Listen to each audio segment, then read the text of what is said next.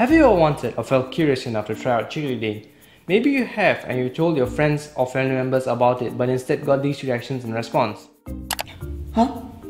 You want to become a cheerleader? It's not even a sport. Huh? Cheerleading? Tak payahlah masuk, lompat sini, lompat situ. Nanti, if you masuk the hospital, who's gonna pay the bill? Nak masuk cheerleading? Tak, cheerleading tu perempuan je enjoy. Lelaki macho main game, apa benda main cheerleading. Welcome to Cheerleading 101, where we'll discuss the misconceptions on cheerleading as well as some of the stereotypes and judgment it faces. To get a better understanding on how society views cheerleading, we asked the public for their thoughts and opinions on the matter. No. Yes. No. No. No. Yeah. No. No. No. Now let's begin by discussing the first misconception, shall we? Is cheerleading a sport? Based on the research we have done, cheerleading has as much of a right to being called a sport just like any other sport, such as badminton, basketball, or football. Why do we say this? That is because if we look at what defines a sport, it must be a physical activity and they must be contesting or competing against an opponent. A sport must also be governed by rules that explicitly define the time, space, purpose of the contest, and conditions under which a winner is declared. And we can assure you that cheerleading has all of that.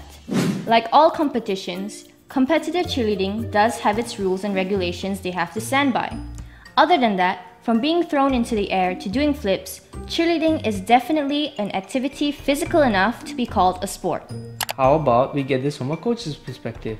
So, if you go by definition, a sport is an activity that requires physical exertion. Basically, if you're an individual or a team, you can compete for entertainment purposes.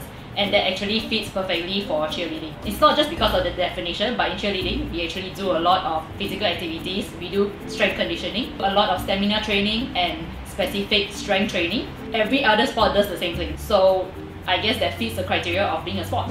Now moving on to the second misconception. Is cheerleading for boys? For this one, let's open up the history books for a little enlightenment. Cheerleading began during the late 18th century and actually started off as an all-male sport. Johnny Campbell was considered the first legitimate cheerleader, and from there, organized cheer began. Now back to current times. We believe that most of these misconceptions come from teen chick flicks and rom-coms that usually depict cheerleaders in a certain way. And most of the time, boys aren't included, or it isn't seen as something manly. However, there is no specific rule that says cheerleading is only for girls. In fact, 50% of the college cheerleaders in the US are male. Furthermore, we are pleased to say that even in Malaysia, there is an increasing rate of male participation in competitive cheerleading. Back to the coaches.